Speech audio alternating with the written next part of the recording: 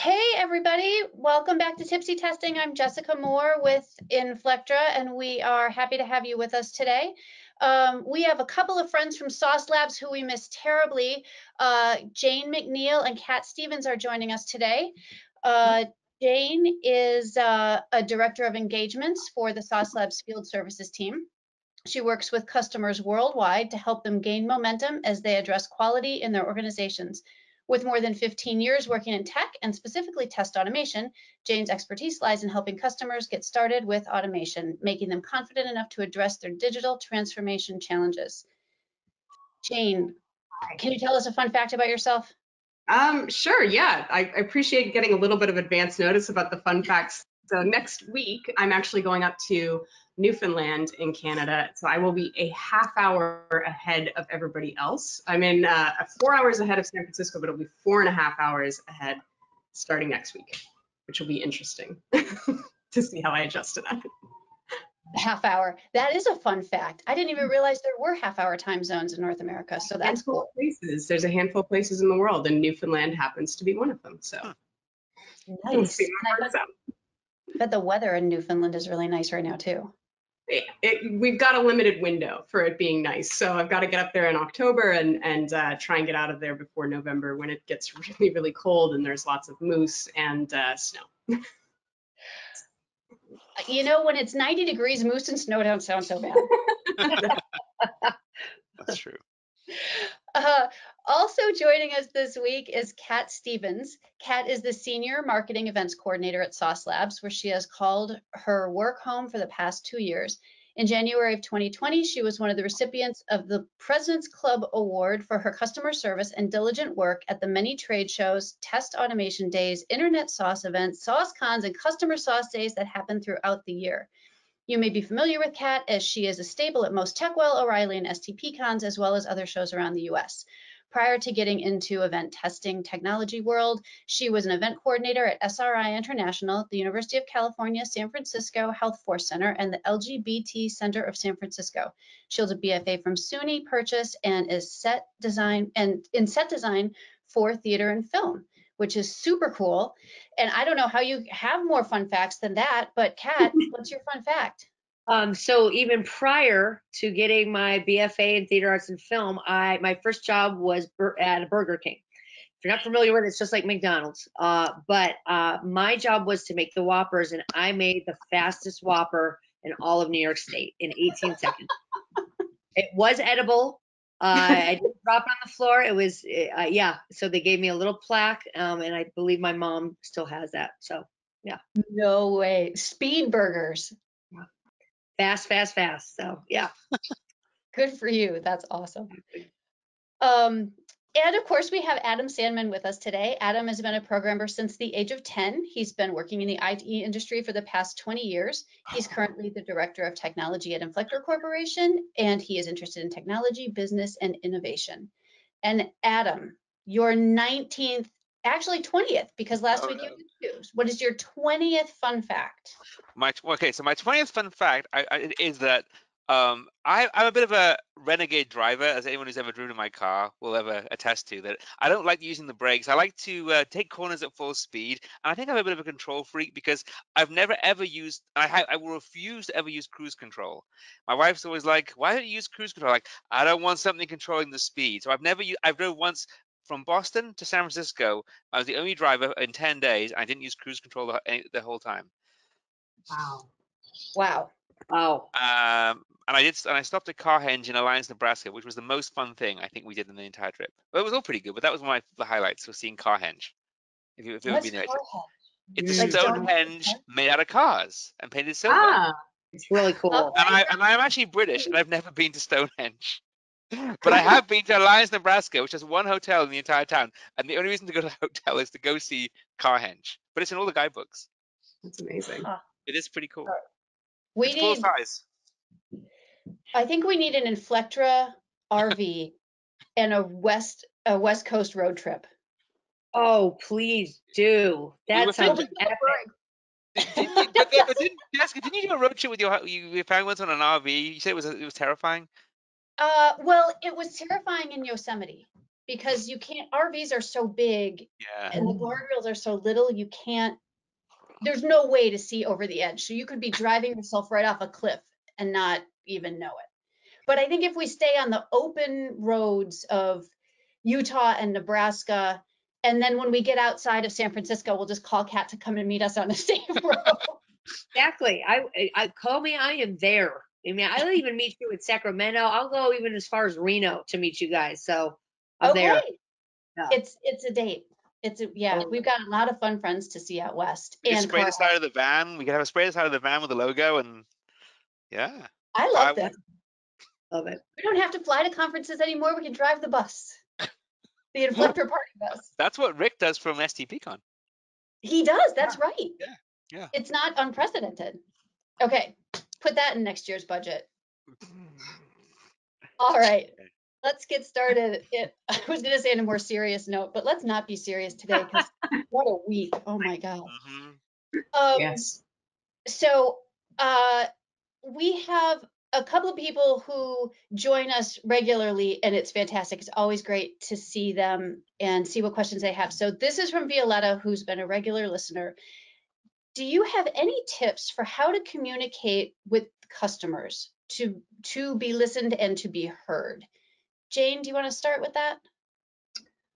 Yeah, I think it's important to listen and to actually listen to your customers. And a lot of that can be facilitated by a really good question asking. We found that since we've been working with this COVID, we've limited, we have a travel team. I run and manage a travel team with Marcus, Maryland. So we love being on site with customers, and we can't do that right now. And it's really hard for us because we miss being on the road and we miss being around people. So what we've done instead is we've designed like half-day sessions where we get to work with our customers pretty closely, but it's super important that we're asking them specific things and we're getting their feedback. We want them to participate. It's very easy to tune out on Zoom calls if you're just being talked at the whole time. So I think it's more critical now than ever, and it's something that we're going to carry forward as soon as we can get back out and travel and be with our customers. I find that show and tell with customers is a great way to listen. We talk a lot about kind of abstract concepts and things and theory, but once you start to get into the code and how people have structured things, you have very different conversations. So visual aids help, great questions help, and just keep asking the questions so that you're really getting to understand what your customers are going through. And as far as being heard by your customers, I think once they have that, you have that mutual respect with them, when they know that you've been listening, they know that you understand what they're going through, they're much more receptive to advice and guidance, and they seek it out. Kat, do you have anything to add? Yeah, that's great, Jane. Like I agree with Jane 110%. I was just going to add on to that is there's two ways, of where when you say on communicate of like what the customer wants, and standard is like, do you want to connect like on a phone, or is email best? But I apply any communication to what I would do just in general for what I learned way early, long time ago, is the 5 pillars of, transparency, empathy, self-awareness, context, and flexibility. And not to go too boring on this, but the transparency, it's I always want to tell my customers or my clients or prospects, tell it like how it is. Just doesn't do any good to kind of not be forthright, or that this might not be the best idea to use our product, or just not really removing the BS from it, of being transparent. The empathy, especially now in this this COVID landscape, it's seeing yourself as a member of your client's team and understanding the challenges they face and the struggles that they're up against, and of really seeing yourself integral with your client, with your customer, of being not on their team. The self-awareness is just be yourself and don't be inauthentic. Context, it helps you see what your customers, through the lens of automation testing or even bigger ones. It's kind of like the empathy, but just in a larger scale. And then flexibility of every customer is different. So like I said, what's best? Back in the day, do you want to meet up for drinks? Do you want to meet up for dinner? Or should I call you? Should I text you? Should I email you? What, just customizing, tailoring to suit your customers' needs. I do love that point about empathy. If I can just interject a little bit, Please. I think that's just spot on. That if you don't understand where your customers are coming from and you can't put yourself in their shoes, you can't serve them. Like it's impossible. So it's critical, and they notice it when you are empathetic, because we step into situations all the time where it's like, yeah, if you were doing a greenfield deployment or an implementation of something, this is how you would design it. But we never walk into that situation. You've got a lot of history, you've got a lot of decisions that were made before you got to that point, and your customers have been dealing with that for a while, and so it's not like just go make these changes. They have to develop a plan that's going to make sense for their organization, and that empathy point is key for all of that. Mm-hmm. 100%. Yeah. Adam?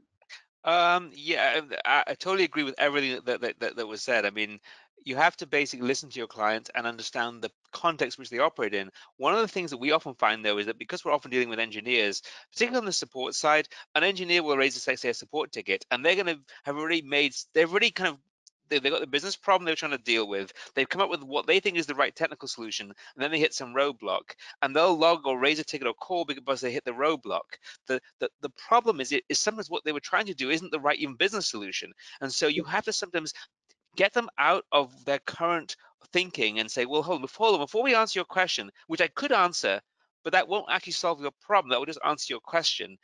What are you trying to actually do? What is the business problem you're solving with this particular thing you want to do? Because there's actually some other ways you could do it, which will actually be less work for you. And that really helps them, at least the customers that are willing to be open. And then we sometimes have customers that aren't willing to be open. That can be very challenging when the team is trying to educate them, and I don't want to do it that way, I want to do it this way.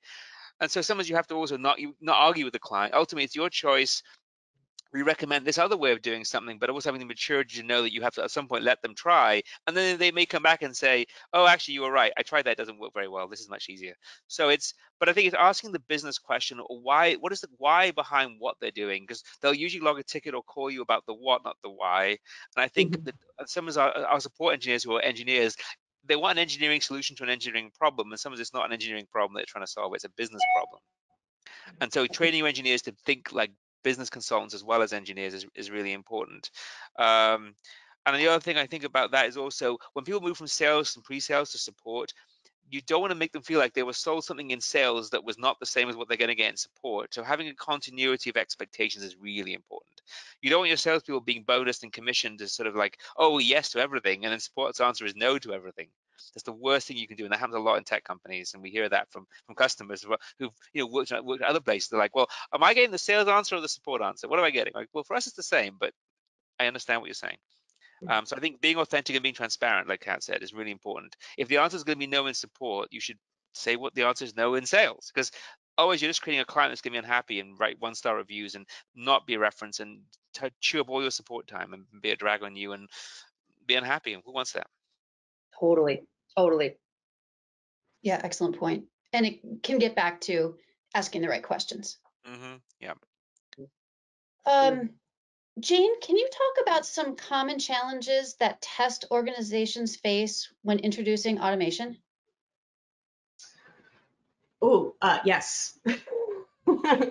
Maybe we'll think about something a little bit more specific. That's what my team eats and breathes every single day. So yeah, it's quite challenging when people are starting to make that shift. I think the biggest specific thing that I can think of is that we go from these like manually tested scripts that we want to convert into automation. There's something about like seeing a test run through a business process flow that people kind of expect. And that's not really the nature of like how great automation is written. It doesn't necessarily follow that same standard business process where you're throwing a bunch of other variables and factors and things into it. We want to see things that are much more compartmentalized. We want to see autonomous, short tests for that automation. So we see that happen a lot, where you get these complex end-to-end scenarios and people are just pushing this through and trying to make it into automation. I think it's kind of an important step. Like there's got to be some psychology behind this. People have to see it run in order to trust and to believe that it's actually working for them before they could take that step to do automation the way that we would ultimately want them to do automation, where they're breaking things apart.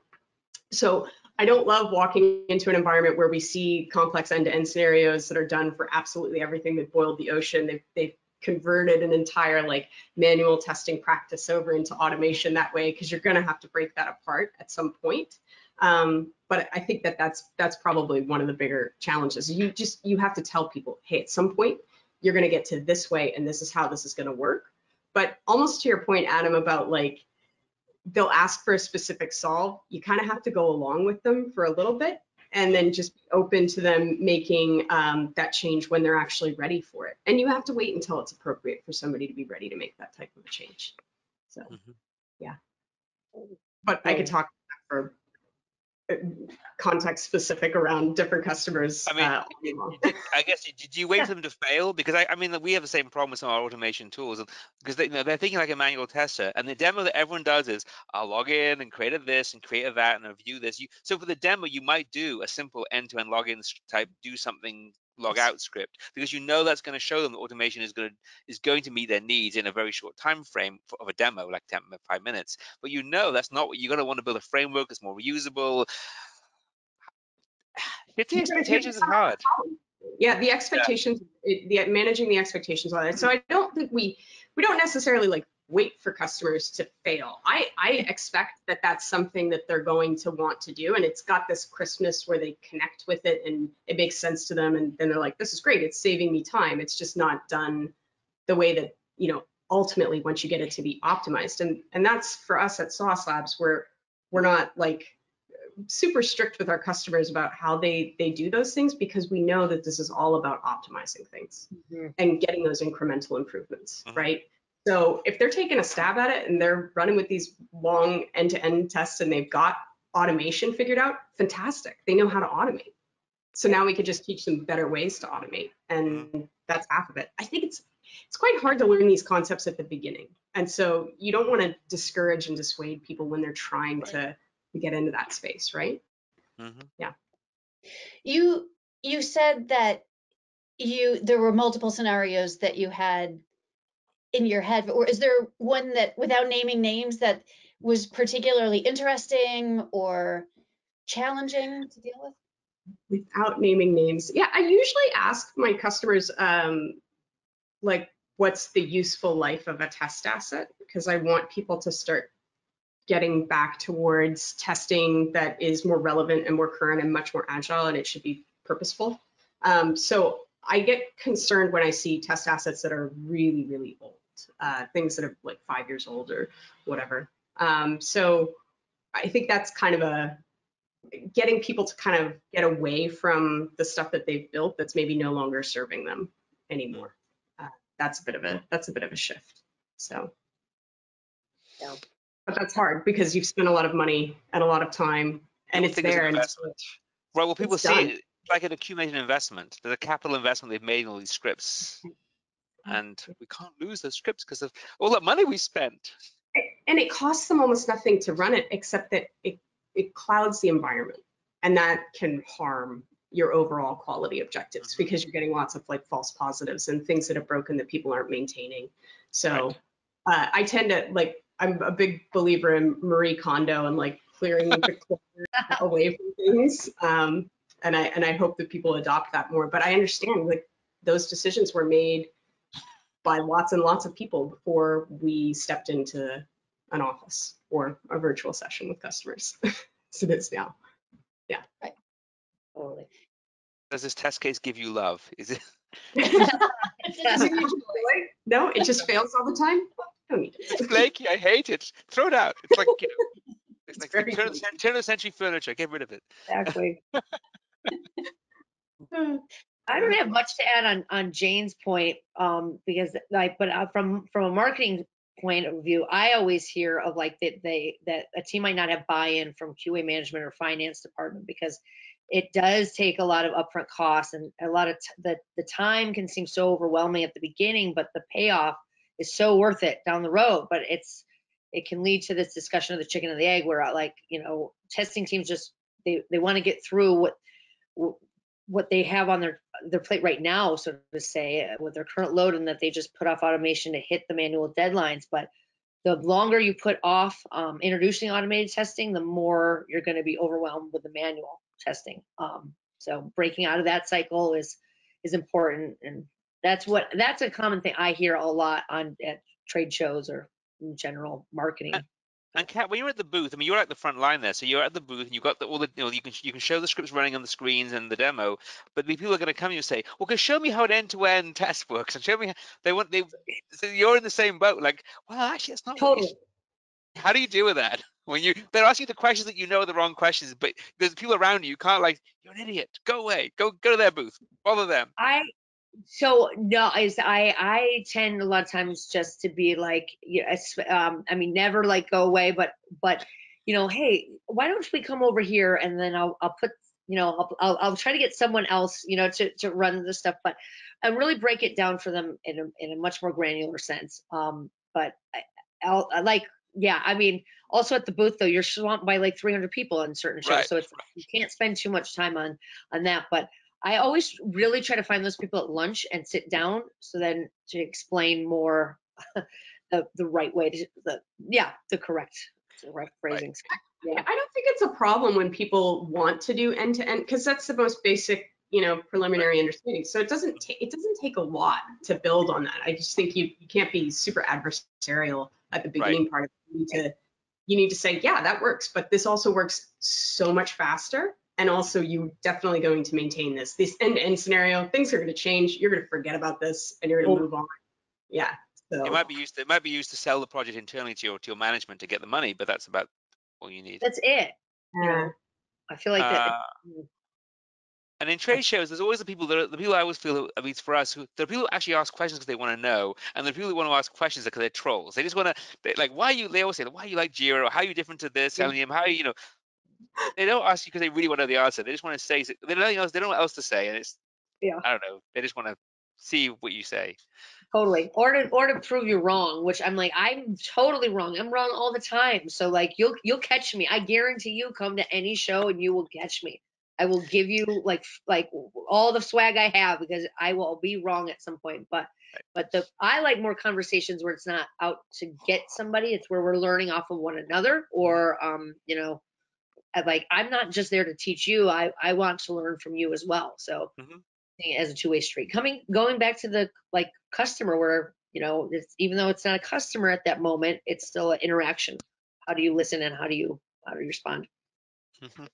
I would just like to state for the record that Adam is actually much friendlier and more empathetic in the booth. And he comes across right now. And I was gonna say, Adam, you are so nice on like all the shows, and now I'm seeing like, well, you really feel. He doesn't even really feel that way. It's honestly, it's this week. I'm not kidding. In fact, maybe it's time to talk about our drinks, because time for a sip. Kat, what are you drinking today in your fabulous glass? So full disclosure, since yesterday was the National Happy Testing Day, I was going to make a drink called the Grace Hopper Thomas Edison, but I didn't have, because I wanted to play around with this, because since I believe she's the woman who found, but Thomas Edison used the word bug in using his phones, where she actually found the moth in her script. So that's right. I just went with wine because I didn't have anything else, and I didn't have time to make this drink. But soon you'll have to invite me back, because I will have Grace Hopper Thomas Edison drink created. Is it like a grasshopper? I kind of hope it is. I'm thinking so. Bug, moth, that kind of thing. So yeah. It's fantastic. I'm intrigued. Yeah. That sounds like the perfect kind of drink that you would have during a Tipsy Testing show. Right? See, yeah. Jane, what about you? So I'm drinking a dirty gin martini. Kat is my favorite person in the entire world to drink martinis with. So I thought, I haven't seen Kat in a while. So, and it's just been a while since we've been able to do something kind of social and fun. And yeah, exactly. Martini. Exactly. That sounds fantastic. And that's such a good reason. If we I should have done a little bit more drink investigation before we started, because we could have done martini testing. Oh, love that. Yeah. We did it in Manhattan testing. Yeah. Exactly. Oh, soon. But I'm a vodka martini, but Jane and I, we've been known to have many a martini together. So I can't wait till we can do that again. And God. invite you to as well. Invite everyone here on the call. She'll get a text message from me. I'm like, oh, I just need more. That's all I need. It's good to have that friend. Yes, totally. Adam, what about you? What do you have Oh, today in well, your coffee mug? yeah, sorry about the coffee mug. I'm a little short of silverware today and glassware. So today I was searching in the cupboard, and here we're in the DC area, and the government's all, our own apocalypse of government. And so DC Brow has a continuing resolution, which is when the government can't figure out what it's doing and can't agree on anything. So they have to then pass the money to go ahead without any discussion. It's called the Continuing Resolution, and it's a famous local brewery called DC Brow. Makes a great range of IPAs, and this is their Continuing Resolution, the dysfunction of our government, and I'm celebrating that today. Nice. I spent a portion of my career with the federal government and had several continuing resolution vacations because of them. So thank you, taxpayers, for your for my vacation. Usually I don't go hard, but I had to go hard today, so I'm having some peaty, delicious Lafroig because 2020 has been rough, and this week in particular has been a bear. So, cheers. Cheers. Cheers. Cheers. All right, easing back into the questions. I'm going to start with you on this one, Kat. What do you like the most at your current position? What do I not like? I mean, I love my current position. Even in this crazy time and this crazy year, I really love being in marketing. I love being in events. It just marries my two loves of interacting with people. But breaking it down a little more is I feel like in marketing I can bring a lot of creativity to the table in a lot of different areas, not just with marketing campaigns, but bringing.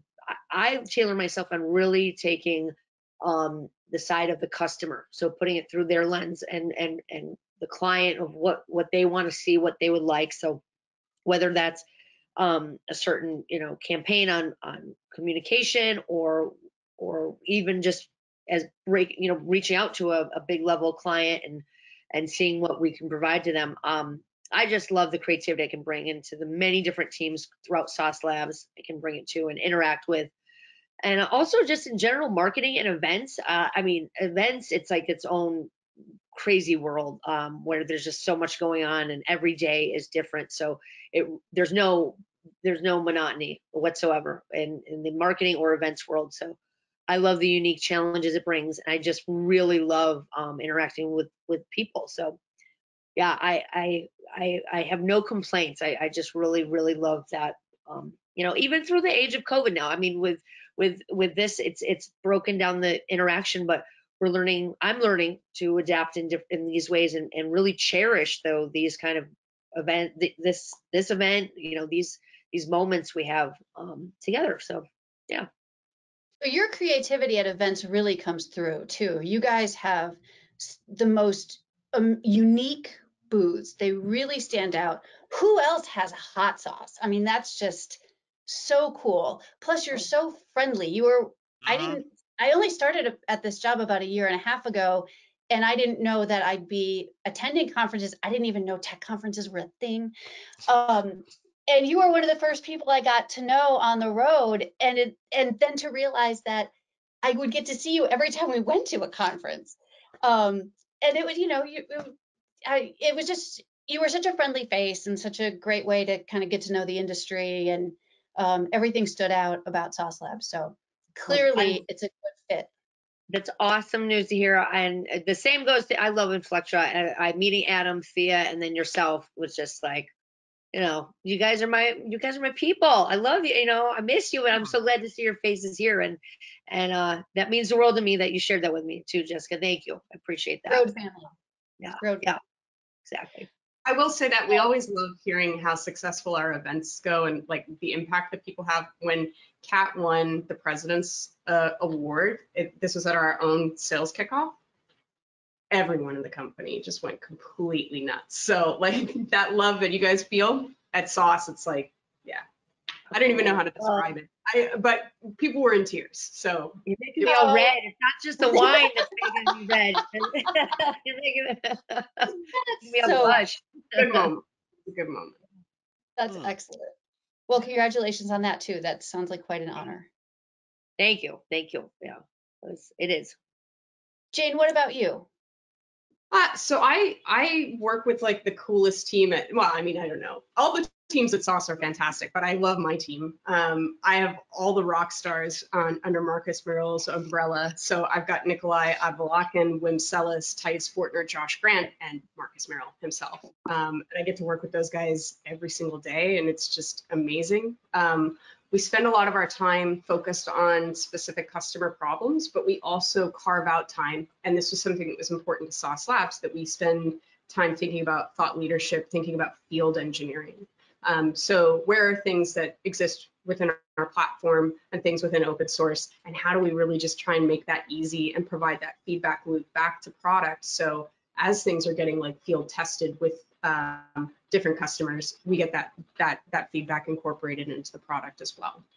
So it's kind of an interesting group. I haven't actually seen tech companies run like this. They've got professional services and they have customer success, but field technology is like a very different hybrid, and it started with our deep commitment to open source. So everybody that works on this team, except for me, is a major contributor to Selenium and Appium projects, and quite committed to it. And yeah, it's great to be around people that are just super, super passionate about the space, love their jobs, and it makes it really easy to work with them. So That's great. When you work with people who are passionate about what they do, and when you feel like you can learn from them every day, yeah. makes it exciting to go to work. Yeah, I I will. don't even have to preface anything with them when I ask them questions, because they initially, when I started working with them, they knew I was a little bit like shy and uncertain, and they're just they love the space so much that when you do ask a question, they're excited that you're interested, and they want to teach you and they want you to kind of grow. And so they do it in a way that's very supporting, and it just, I don't preface anything with this might be a stupid question, right? I don't do that with them at all, ever, because it's all valid for them. So yeah. Great. Echoing what Jane said, I've gone to them with just any kind of question, and they're always happy to have that. Their team is known as the dream team outside of their circle because they're just awesome. So yeah. That's excellent. That's It cool. sounds like a great place to work. Maybe not quite as good as Inflectra. Adam, what about you? I What was do going you to say, like the most well, I about mean, your I think we're all going to echo the same. I mean, I was thinking, what is it about the company that I love so much is that it's the people, both the team that we have here at the company, which is just second to none. I love working with every single one, and that was actually been the hardest thing about COVID. Actually, for me, has been not everyone obviously works here in our office. We have people working in Europe and Brazil and other places that we have, and Boston, people in other offices. So it's not like we've always we're not in one location, but the hub of us, we're here in the DC area. So we go to the office every day. We see each other a lot. And I really miss that interaction, that feeling of like a family. Because I feel we are kind of a family firm. Mhm. We sort of have people we've hired and people we've known, other people. We're very much referral driven, people we've kind of found through other means. And so especially the good thing with COVID though is I think because we can't go out and do other things, we spend more time with work. So it's made me really appreciate how much I really love my employees, the people I work with, and other employees, and the people, other partners we work with, and our clients, because they become our social network because we're not doing all the other stuff. So our network is basically our family. And maybe some friends if we're nearby, but many of our friends that aren't at work, we don't see as much. So actually, it's been fantastic to have such a great people to work with, and look forward to coming in on Monday. And it's like I've actually missed you guys. I'm at home by myself on the weekend, and tired of my family, and so someone new and fun. So not my family's fun too. But no, I think that's what's made such a great part of the company is just the everyday experience. And then in general with tech, most of our customers and most people we work with are just delightful people. I mean, as an industry, we're very lucky that for the most part, when someone calls you and they have a problem, they're trying to solve a problem. They're not angry. It's not like working in customer service or dealing with customers in maybe other industries where people maybe have access to grind. If they're calling, they have a real problem that they want to solve, and they appreciate the help. And when we go to trade shows and conferences, we are such great people, like yourselves and all the conferences we go to. just a great family vibe. It's like going, you go to these different events like Tech World versus STPCon, Agile Testing Days, and there are some different groups who go to the different ones. But it's like going to a holiday camp. It's sort of like, oh, we're paid to do this. This is great. I thought this is like, a vacation. It's more fun than a vacation because you actually get to know. When you go on a vacation, you're seeing places and buildings, but here you get to go see a new city, but you get to go with your best friends. Yeah. So I think it's that's what I think I've missed the most about the year, has been not seeing the people at the company, but also not being on the road and seeing people. And although we do these things on Zoom or GoToMeeting and so on, it's not the same. It's not. So It's better than nothing, for sure. Better than right. that. But can you imagine, Adam, like the first show back with like the amount of jubilee that people like, that we'll all have, but then we'll never take just an interaction with a person at the expo show for granted ever again. You know what I That's mean? true. That is true. This is so like I just can't wait. I Right. rest my word, like that gets me excited for the future. So Absolutely. That's going to So, be great. so when that person asks the question, how are you different from X, Y, and Z? We'll be like, thank you for asking that question. Yay! Woohoo! absolutely. I mean, yeah, I never thought I'd miss a catered lunch at a hotel, Rubber chicken, Mario, rubber chicken, where are you? I miss you. I Or get in all right, United Airlines, free glass of whatever that Pinot Grigio is they've got going on there. Where are the 3 o'clock brownies and tea? yeah, Oh, yeah. yeah, exactly. Um, okay. Adam, I'm going to start with you this Oh, time. okay. What does it mean to be an agile tester, and what is the role of a tester in the agile team? Oh my goodness, that's a hard question after the last one. Um, but Sorry. an agile tester. So, I will preface this with that I'm not a tester. I work at a testing company, and I really want to make testers successful. I love agile teams, and we do a lot of work. But I'm not an actual agile tester myself. But what I think of agile testing that's distinct from whatever testing was before, it's about it's not about being this separate organization that's like behind a wall that they throw the test to. It's being part of the core team. You're helping to deliver and build the software. You're not just some adjunct checking a box. So I think before Agile, sorry, testing was the thing this other team did. So my team, we're the builders, we build all this cool stuff, and then you guys go break it. So as an Agile tester, you're an integral part of the discovery, feedback, Agile process. And if you're not really your company isn't really an Agile testing organization. They're just saying they are. So I think to me, that's what's really important. And the skills as an Agile tester are understanding your role to help the customer and be successful with your tool. And if you can help the developers, the managers, the UI people understand the tool as it's going to be used and make it better and make your user experience better, then you have succeeded as a tester. That to me is the Agile tester, as opposed to a check the box, send it back to development, there's bugs in it. Totally. Jane or Kat, do you have anything to add? Well, Adam stole my answer. So Sorry. Way to go, Adam.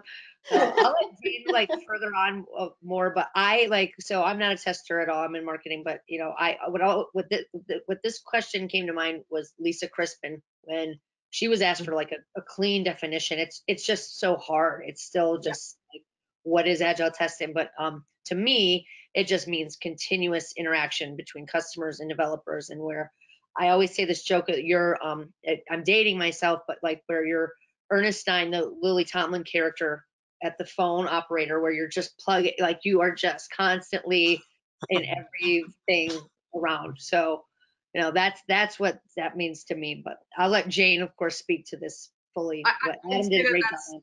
Yeah, that's absolutely right. To add on to exactly what Adam said, and you can tell when customers are actual agile shops versus when they're talking about agile, because it's like a buzzword and they want to do the next and latest and greatest thing. I always find it telling if I ask somebody that's working in testing or working in quality, why are you doing this? And if they can answer that in a way that makes sense for the business, then I feel pretty confident that they're working on a team and they're working towards the same objective.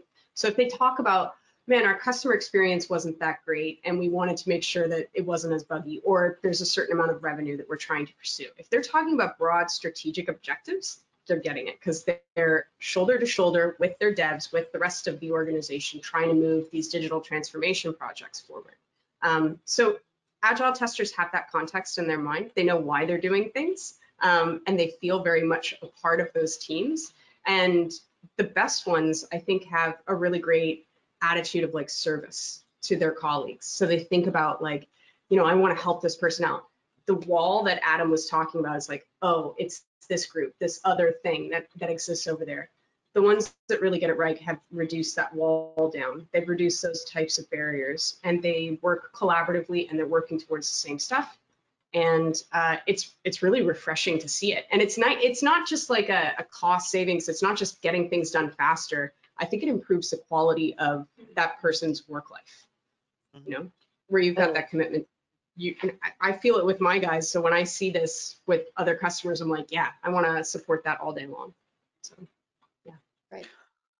I mean, whenever we talk to customers that are in more, you know, I guess, and sometimes you have these outsourced testing teams that are in another time zone, and all they do is they wake up in the morning and they log in and they get 100 bugs or 100 test scripts to run, however it's being communicated. Imagine waking up every day and you have 100 test scripts to run, and you go through at the end of the day, you log 100 bugs, and the next day you come back. And I mean, that is the most dispiriting kind of, you know, life. And so, as you say, it improves the quality of life if you're an integral part of the product creation, not just this task list that comes in from on far. Yeah, and how do you coordinate that when you get a massive list of bugs, right? I mean, do you ever really get to a root cause that goes along with this? And you do, if you're working with like side by side with developers, it's like, oh, okay, this thing, and it impacts these other things, and so it becomes easier to problem solve when that's happening in real time versus, you know, sending something over the fence to this other team. And you shouldn't have that. You shouldn't have other teams. It should be one team. Right? Yeah, that's really very well put. So this question is a little funky, and we've used it before, but I just think it can spur really interesting answers.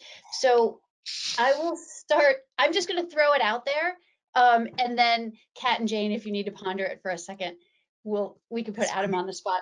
But what is the most ridiculous, badly planned, ill-advised thing or feature or product or solution you've ever been asked to test? Oh, wow. Oh.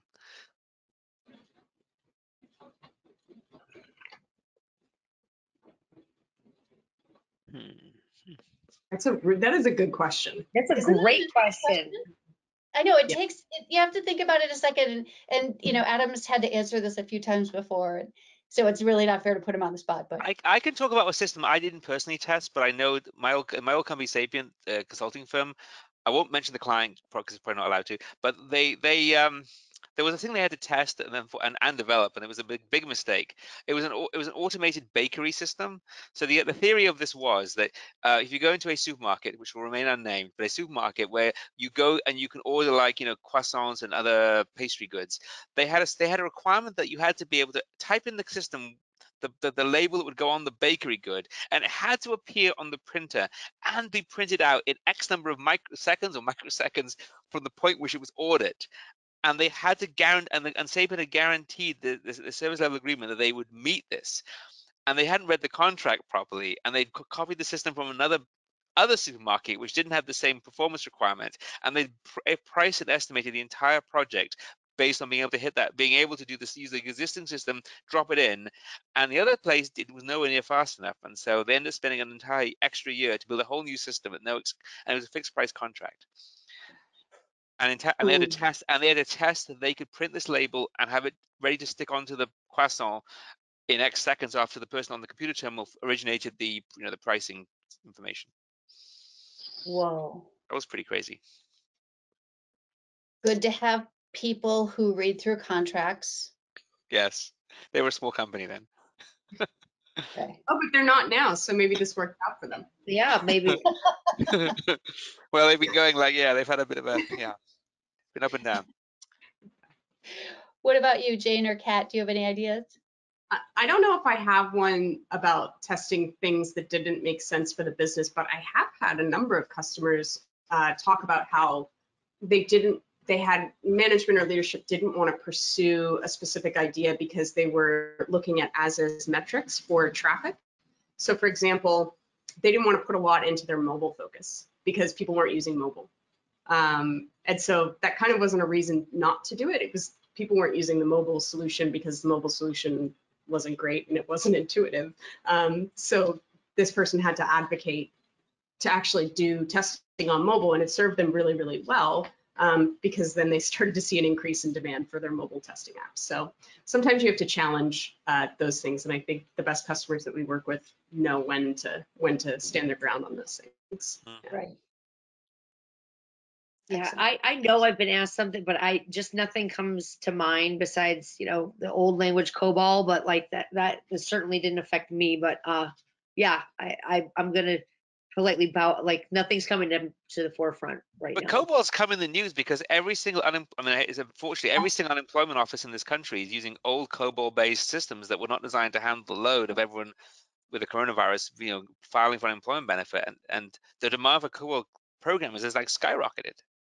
So maybe I should I should go back and really beef up on my skills on that then. I mean, yeah, But then because you have to it leave was, sauce yeah, left. exactly. Sorry, I'm good. But I mean, because it was the Millennium Bug, I think was the last time there was a huge demand for COBOL programmers, and it kind of waned, and everyone went back into do other stuff. And then there were like some of the airlines had those major problems with their systems and the banks. Right. But then it's like it goes through waves. They say that the most lines of code out there in the world today is still COBOL, believe it or not. Wow. Get out. I wouldn't. Wow, I did not believe that. Isn't that scary? Someone's telling me that. And then the other one, It's there's scary. not a huge number, but Fortran is still in use on most 737s. Wow. Wow. So it's interesting because Kat and I were at a customer event once, and we saw a programmer from Google that did a fantastic talk. It talked a little bit about being tech stack agnostic, and I thought it was such a great talk, where he was like, you feel bad about having this COBOL on your resume or whatever, but you knew how to do something. You knew and understood all of the logic, and you learned something, and now you have skills that you can apply to other languages, and you shouldn't see that as a barrier to entry. And so I think a lot of that's still valid. And you're right, with financial and insurance, we see a lot of that. They're not making a shift over because it's secure and it's been working for them. And you don't change for the sake of change. If it's something that's serving your core business, you have to respect that.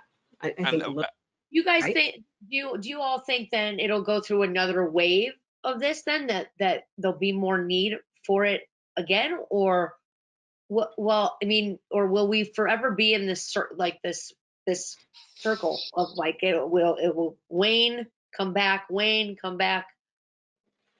I suppose if those systems are out there, so you've got a bunch of aviation systems written in Fortran, and those platforms like a 737, it's too expensive. We saw this with the Max. It's too expensive to rebuild the whole platform. So until the 737's platform is retired, and all the existing variants that are out there that have to have maintenance are retired, which is maybe 30 years, there's going to be Fortran, and every single bank, airline reservation system, all the major business transaction systems back office are still using COBOL, but they're not changing that much. It's really every time there's an event where there's a spike because of some change in the world that requires modifications, then you're going to see the spike in demand, but then it's going to sit back to the sort of mean. It's like a surge capacity. You need like a cloud platform of containers of virtualized COBOL programmers that you can stick in a Docker and you can like spin them up. Totally. Freeze-dried COBOL program is what you need. I mean, I would think that there wouldn't be the people who know the code that much anymore, too. And I would that's the think other they're all retiring or all, of like. So you're saying I have a good couple years to beef up on this and get back in the game. Is what you're saying? I mean, well, actually, it's a good point. A lot of these systems are actually very similar. There's a lot of like, T24 financial systems or the Sabre reservation. Should all the airlines and all the systems club together and say, we're going to fund a group of people to not only know COBOL, but know all the systems that currently exist that use COBOL that are strategic. It's like a strategic reserve, and we will pay them to basically be available, and we'll pool our resources so that we're not reliant on one company having to pay for that. It's like an insurance, like a sort of insurance, a mutualized insurance for like Fortran and COBOL. Well, it's true. A lot of the other stuff, like if you think about open source being used for SSL and the heartbeat vulnerability, people working for free are underpinning the entire economy. Should there be this pool of open source and legacy technologies that big companies and all companies pay a tax into that actually funds people to maintain these and improve them, improve the security. And instead of throwing away that COBOL app, maybe we can maintain and improve it. I love I your think idea. that, I think that's yeah. like the insurance with all the companies that still use it get together. That's an awesome idea. We do it with open source already. You have like, so I'm sure Source is sponsoring Appium and Selenium, and Oracle was when people sponsored Java. Could we not do it with some of these legacy tech? Have the big companies have an actual fund? Because you're right, they're going to retire, and it's not just the technology of the syntax; it's also the domain knowledge of the app that was written. Exactly.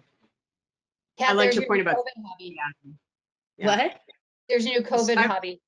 Yeah. See. Yeah. Brush it. Yes. Yeah. Get to it. I mean, you could do on GitHub, have a COBOL repositories, have COBOL where you actually are building, and people are paid to maintain this stuff and open share the knowledge, and certainly the non-secure stuff. Yeah. Totally. Totally. New Wow. hobby coming my way. All right. Well, let's wind down on a little, this is sort of a fun one too. What are some of the oddest things you've realized you've missed doing because of the pandemic? It's not odd, but being at a hotel bar and meeting new people and being with like everyone after a show, you all included. Yeah, The hotel catered stuff, like things that I used to hate, I really find myself missing. right. Yeah. I'd say the same thing. I'd say we all miss having a little bit of me time on planes. Yeah. Like someone will bring you a drink and you can watch a movie. You're all caught up. Yeah, that's it. Yeah, that's And the true. hotel. Yeah, and the room service. Just travel. Oh, yeah. Just generally travel. Yeah. Travel. Yeah. Sure. Buffets. Yeah. Although actually, I think I told Jessica, we went to the beach for our vacation this year. It was in driving distance. They had a breakfast buffet still Really? during COVID. We had to wear Wow. masks. It was a Comfort Inn Suites in Chincoteague, Virginia, and it was very clean. They cleaned oh my god, and they had a hot tub, and they cleaning it all the time, and it was crazy. The amount of people were cleaning it every single day. Every time someone went anywhere, they clean it, but they did have it, so we can still have these things. But it Yeah. was like it was really weird. And then the little shampoos. I was like, oh my god, little shampoos! I haven't had those for 6 months. Had to buy shampoo. Where was this? Where was this place? I got to go to Chickadee, Virginia. Is that? Yeah, where- it's a national seashore. It's a national wildlife refuge, and they've got a Hampton and a Comfort Suites, and there's no boardwalk, so you go to the beach and there's no one. I mean, it's not quiet. The beach is got people, but there's no like entertainment on the beach, so you don't have all people crowding. And the hotel had a breakfast buffet and little shampoo bottles and a hot tub we thought would be closed, but it was open. I'm like, wow, it's like still last year. I'm there. I'm so there.